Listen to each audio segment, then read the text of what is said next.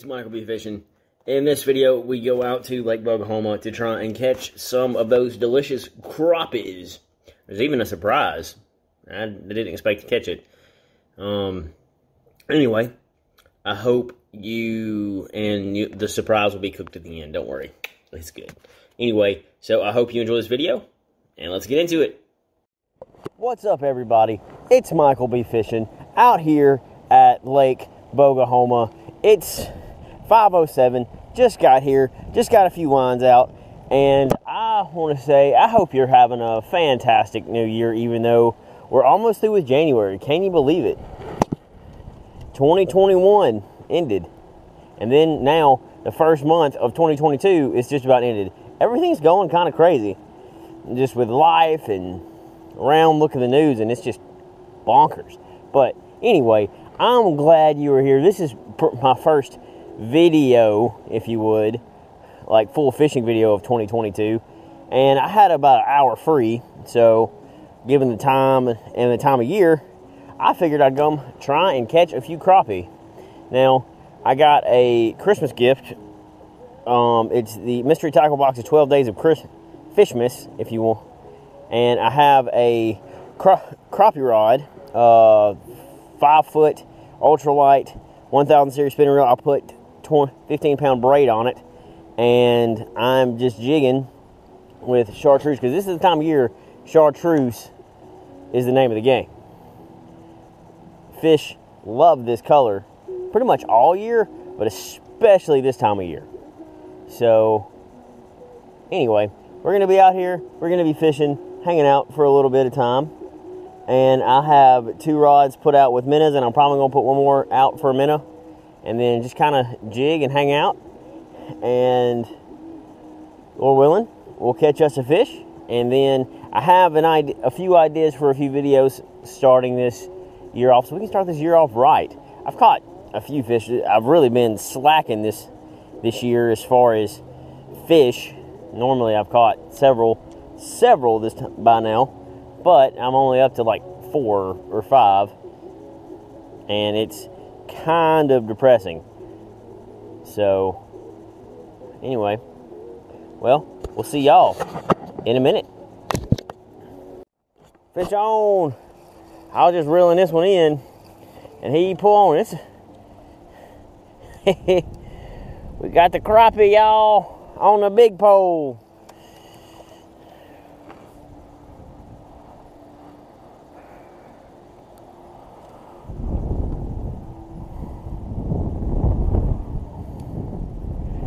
See?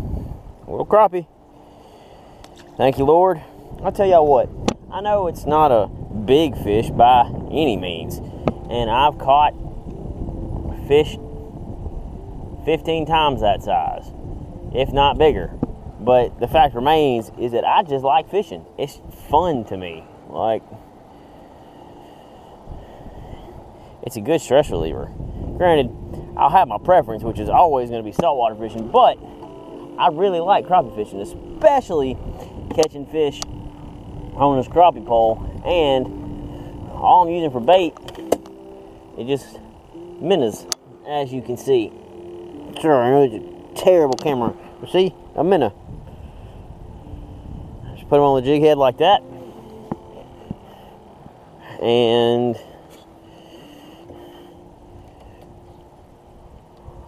I honestly expect there to be more people out here, because today was the first, well, not the first warm day, but today was fairly warm comparatively over the past like 2 weeks.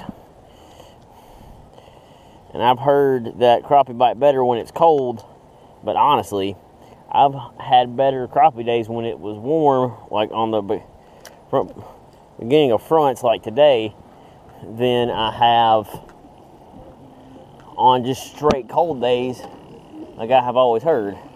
The only like I come out here fishing 2 or 3 times when it was cold, and the only thing I caught or hooked up to was some pretty big channel catfish, and that was fun and all. But I didn't have my drop net with me, and I'm at the end of a pier, so I couldn't and they were too big to pier flip. So I just had to let them swim around until the hook popped out, which was kind of depressing. So, yeah. Anyway, I will holler at y'all again in a minute. So, I caught 2 fish off camera because I was having technical difficulties. I had a bite on this pole as it was going down. Time is 6:04. I'm going to be out here probably about the next 10 minutes. And I gotta go home and clean the fish I caught and freeze them. So that'll be fun. Fishing has been quite good today. Not just every cast, but caught some good ones.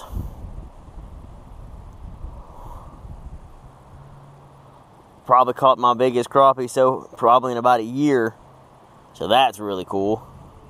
And that's the one y'all will see me clean here in a minute. I'm just glad this is the smaller of the 2 that I'm keeping. Not a huge fish, but he's a crappie nonetheless. And then he ain't happy, but I don't think I'd be very happy either. Anyway, this is a big one, a big boy, a slab white crappie, and that's what we come out here for. So those are the 2 fish that we're going to clean here in a minute when we get back to the house. And I'm going to go ahead and call this section. And I will see y'all at the house in just a minute. Alright, y'all. So, this is the cleaning portion. This is that crappie. I mean, you didn't see me catch it, but you saw me fish here a few minutes ago. So, yeah, this is that crappie. See? And I'm going to show you now how to clean it. For those of you who... It's not going to be extremely bloody because I've learned how to do this correctly, and you're going to see it. You're just going to see the process that I use to clean a fish. So, I hope. Chill out, fish. Well, I understand you don't want to become supper, but you kind of don't have a choice in the matter now. You're literally a fish out of water. Ha! Ba-doom! Sorry. I had to. Anyway. So, with that being said, here's the fish. This is my Guggen Squad fillet knife. I got it for a present 2 years ago. I love this knife. I cleaned deer with it. I cleaned a bunch of different fish with it. It's a fantastic knife. So, what I do, first off, and yes, this fish is still alive, so it'll be okay. Anyway, you're going to go... And it's better to clean them like this. Don't worry, fish can't feel pain, so it won't. You may see it react, but it'll be fine. Anyway. So anyway.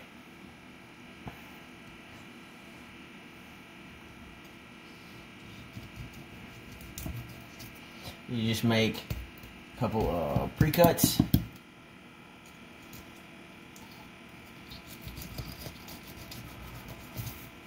Like this.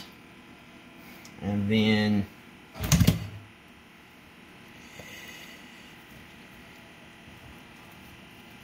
you come along the vertebrae like so.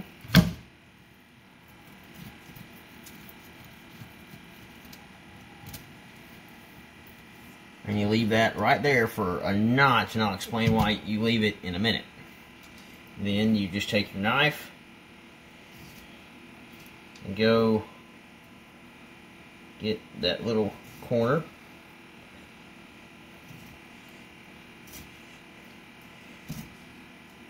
Trying to feel along the backbone as much as possible.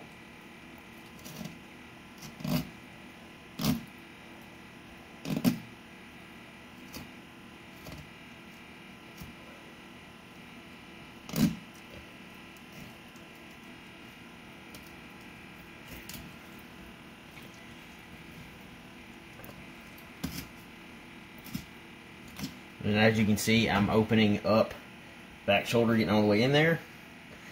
And then you just cut over the ribs.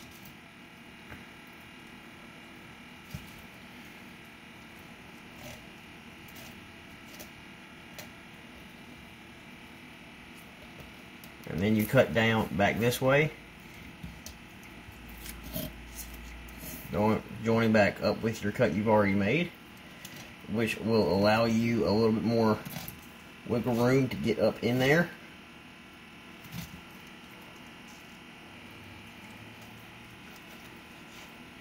And then you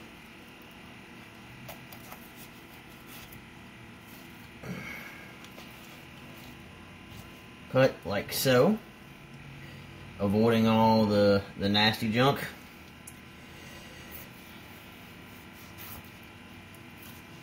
And then there you go, you got your fillet right here. So what you can do now is start right here at the end. Keep your knife kind of angled down because you want to cut the skin off, especially if you want to like fry it. Kind of get you a hole right there and just kind of cut like so, but be very careful not to cut through the skin because you don't want to cut the scales or anything like that. So you want to kind of keep it, your knife angled up. You have to hold it in place. And see, I messed up a little bit. I cut the skin a little bit there, but that's okay. You just kind of angle it like so.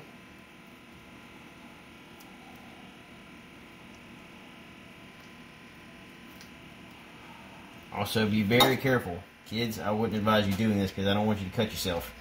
But, oh, hey, Mom, Dad, Michael B. Fishing said I could do this and it'd be completely okay. So this is the fillet that you'll get off of it. See, it's pretty and white and stuff. I'm going to wash this off. And in a minute, you're going to see me cook. I'm going to clean the other half of that fish and the other one I got. And then I will show you the cooking part of what we're going to do. It's going to be awesome. Okay, y'all. I am back now. That was fast, wasn't it? But what I'm doing is I'm going to fry these fish. And I know I've done a similar recipe, but I'm going to shake it up a little bit. This stuff is the best. Crystal hot sauce. I love it. Bottled right there in Metairie, right when you pass on I-10 by the Superdome in New Orleans. So I'm going to put some of this in there. About that much, as I've heard it said. And then caulking. Give it a good shake.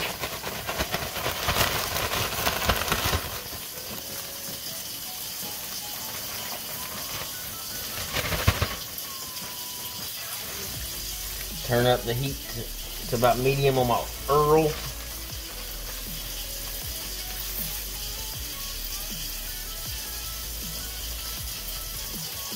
See? Fully coated.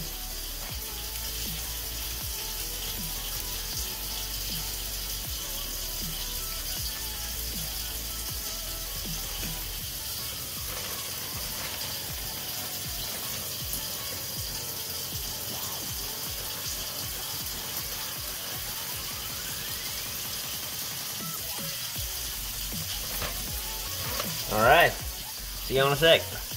Okay, and just like that, the crappie is ready. This is what you are looking for right here. It's all crispy, and what I'm going to do with this crappie, or actually, things first, what you want to do, once you get done with the fish, or whatever you fry, you want to let it sit on a paper towel on a plate to kind of, you know, absorb some of the grease. Then, I'm going to try a piece of this crappie here in a minute, but I'm going to make, or here in a sec, but I'm going to make a crappie taco, because fish tacos are my favorite. So, anyway. So, this is the crappie that you saw me catch. Well, you didn't see me catch this one because it was funky on the camera. Anyway, you saw me catch crappie. You saw me put this in the bucket, and you saw me clean it. Now you're going to see me eat it. Hot. But, it's delicious. I can taste the spice, and the lemon pepper, and the Everglades. That's what you want.